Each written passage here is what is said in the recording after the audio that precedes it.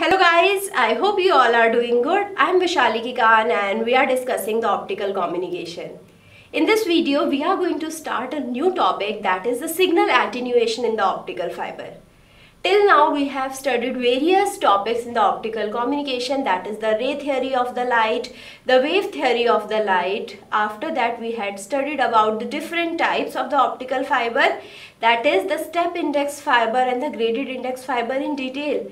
We have talked about the various modes that are present in the different types of optical fibers as well. So today in this video, we are going to talk about the various losses that are incurred when the light is traveling from the transmitter to the receiver as the source of information, right? So light is taking the information from the transmitter to the receiver inside the optical fiber, and the optical fiber is giving various losses towards the propagation of the light as an information.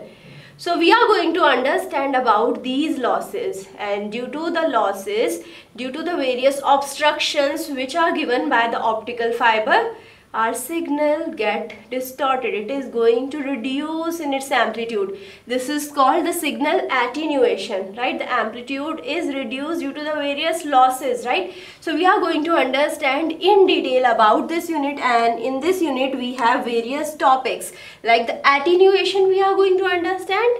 Right after that, we are going to talk about the absorption, extrinsic and the intrinsic absorption. Both of them we are going to study. We are going to talk about the various type of scattering losses, Raman scattering losses, Mai scattering losses. We are going to talk about all of them. After that, we are going to talk about the fiber bend losses. Due to the bending of the fiber also, we have some losses. We are going to talk about the fiber band losses in detail, right? So let's start our discussion. So now, when the optical fiber was introduced, when it was introduced to send the light in between the transmitter to the receiver with the help of the channel which was the glass, it was observed that the losses were significant, right? The light cannot travel from the transmitter to the receiver without these significant losses, and for the practical applications we wanted these losses to be minimized. When the losses were as high as 1000 dB per kilometer, signal attenuation was very high. Losses was very high, signal attenuation was very high, and the signal couldn't transmit to a longer distance without the use of the repeaters. And when I am using the repeaters, what does it mean? When I am using the repeater, which means I am increasing the cost of the transformation of the signal. Yes, if I increase the cost of the transmittance of the signal, what will happen? I will having the overall increase in the cost of the communication, right? So there are various factors which are governing the performance of the fiber. So we have to understand what are all these factors which are giving the losses inside the optical fiber, which is hindering its practical applications.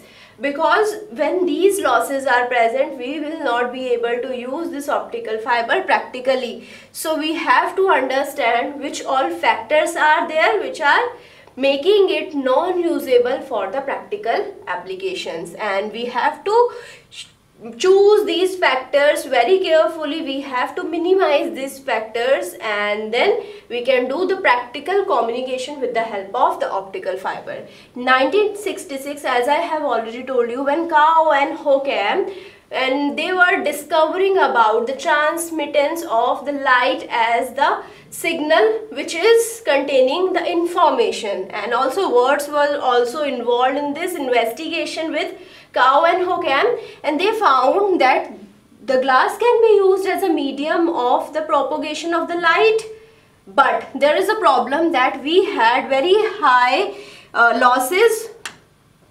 So you can see over here we have 1000 dB per kilometer losses or attenuation was present. So attenuation, which means I cannot propagate my signal to a longer distance because the losses, the attenuation was this high, 1000 decibel loss or attenuation per kilometer.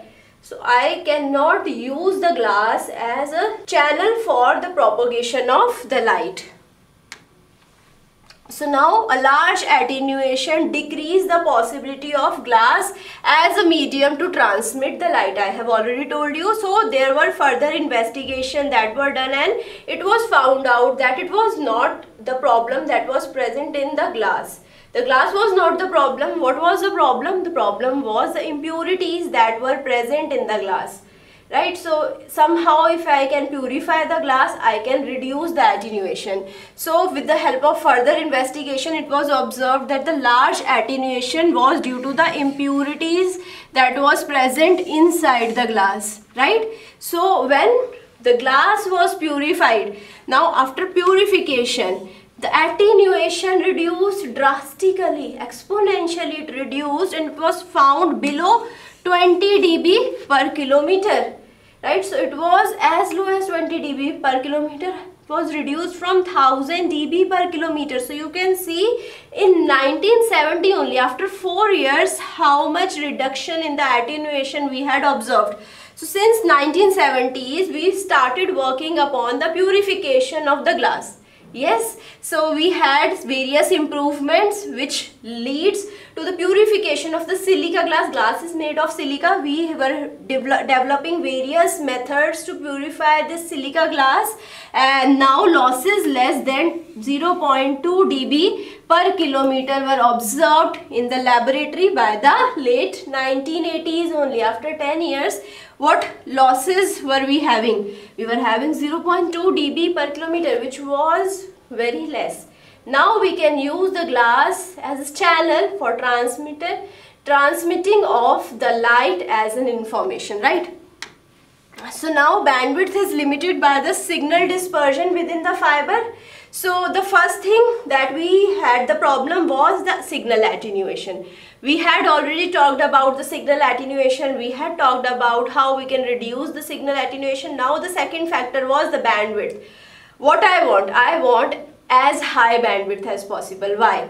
When the bandwidth is high, I can transmit the signal at a very high rate. So the channel's capacity would be high. If the bandwidth is high, signal transmission rate would be high, right? So bandwidth is a very important factor, which is a very determining factor for the optical communication. So it is limited by signal dispersion. As the signal disperses, it is expanded in the time domain, then the bandwidth will be reduced.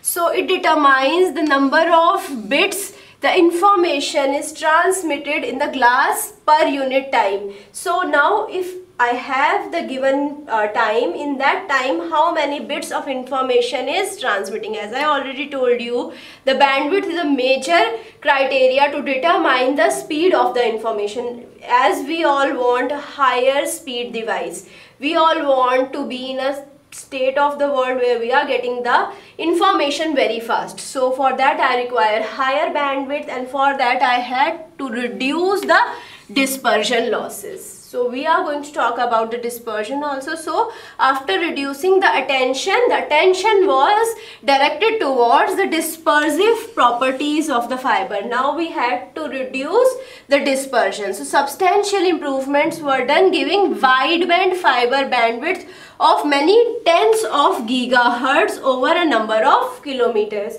So when I have this high bandwidth, which means the information would be traveled inside the optical fiber at a very high speed. So now there are various attenuation mechanisms there which are present. First is the material absorption. So we have already talked about the attenuation.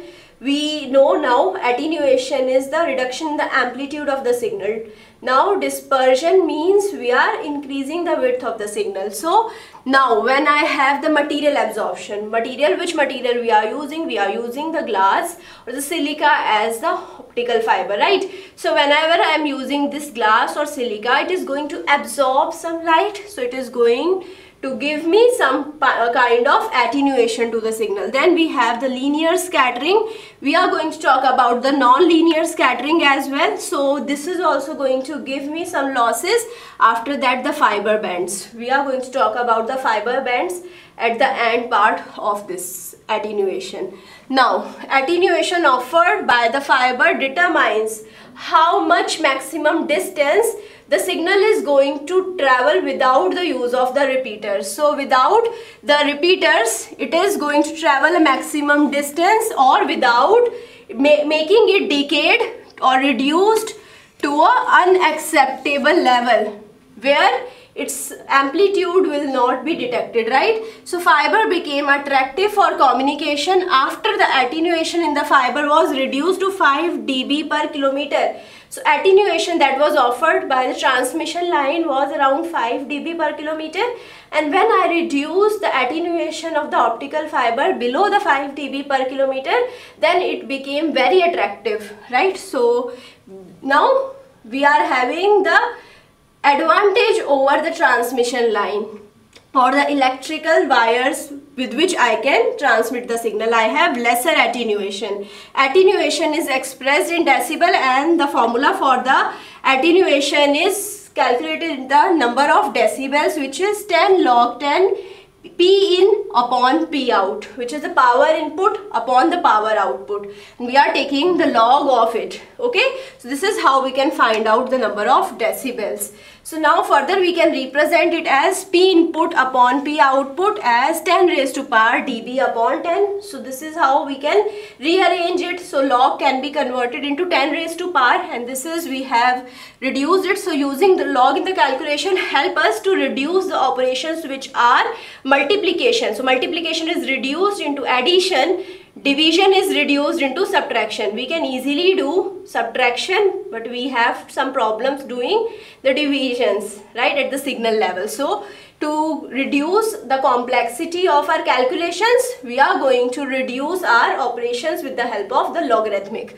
This is the reason we had used the logarithmic, otherwise we can use this formula very well.